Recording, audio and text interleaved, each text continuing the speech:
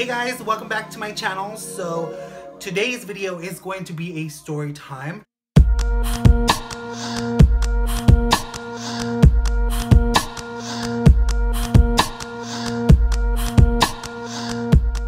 This is the second story time I've done. The first one I'm going to put down below. If you guys want to check it out, you can. I'm going to talk about the first time I got arrested. Yes, Tonydelarocha got arrested for drinking in public and buying alcohol for minors. Need to remind you that I didn't know they were underage. They were 18 and 20, I believe.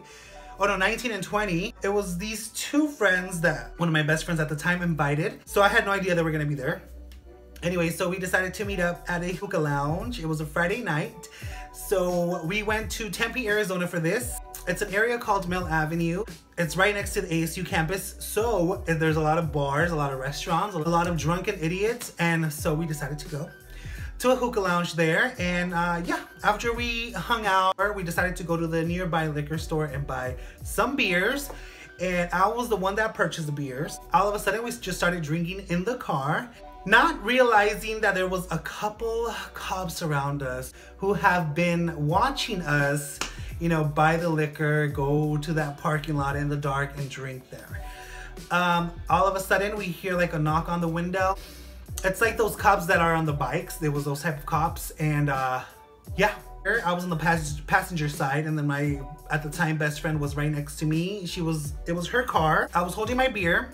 I literally saw the cop and dropped it, fell all over the place. So it reeked like freaking beer in the car. And so we put the windows down. They asked us what we were doing. We're like, nothing, we're just getting ready to leave.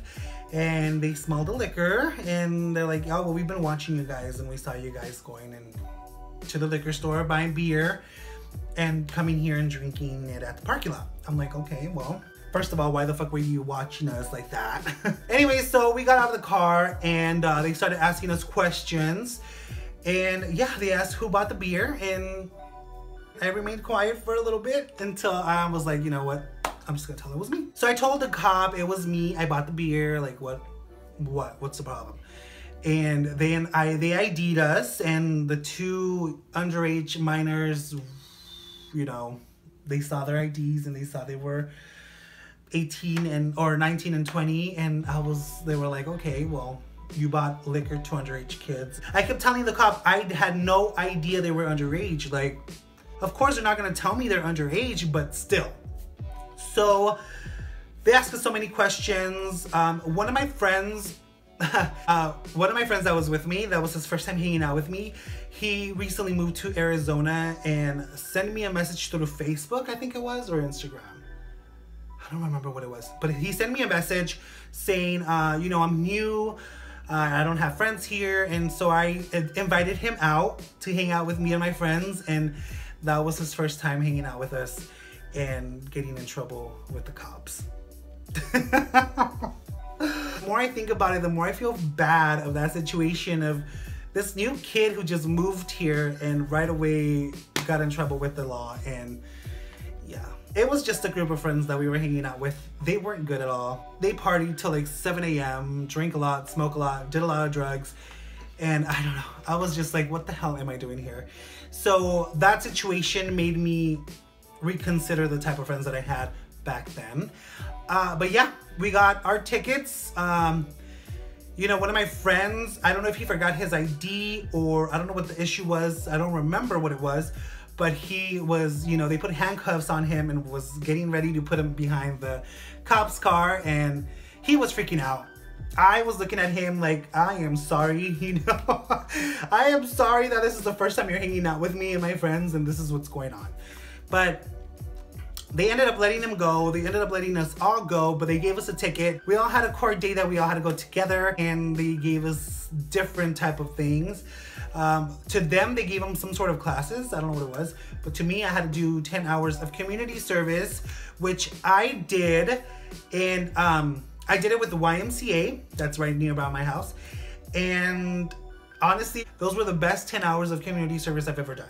Honestly, they were so much fun. The guy who was in charge of me during that whole 10 hours, which weren't even 10 hours, they were only 5 hours, but he wrote down that I did 10 and I'm good to go. But it was fun. It was Easter Sunday where I had to do my community service. That's when I was scheduled to do it.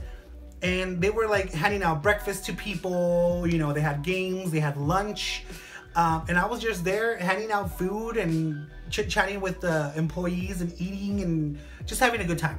That's how my 10 hours of community service were. I did my 10 hours. I did my 10 hours, supposedly, and then I was done. I got that removed out of my record. It was honestly an experience I will never forget, honestly. Obviously, you know, being arrested, how are you gonna forget something like that? But, yeah, it was just so weird. The group of friends that I had were really just not good people. You just have to reconsider the type of friends that you have and kind of, you know, create new friends. Get rid of all the negativity and bad influences around you. That's what you need to do sometimes, and that's what I did. When I got arrested and that whole deal, that whole situation happened, I really had to reconsider new friends, and I did, and I haven't talked to them in so many years. I know a few of them still follow my social media. I don't know if they watch me on YouTube or anything, but I know a few of them do follow me on social media, on Facebook or Instagram or whatever. But yeah, it's just crazy. It's crazy. I don't want to go through that experience ever again. It was so embarrassing. But I mean, when you're stuck in a situation like that and not knowing who you're hanging out with, or, you know, not expecting people to tell you how old they are when they hang out with you. And so yeah, it's just a situation I never want to be in anymore, and yeah, get rid of all that shit. That was a few years back when that happened. It was just a situation that I was put in, and yeah, never again. Never again. Get rid of the negativity and bad influences, people, please.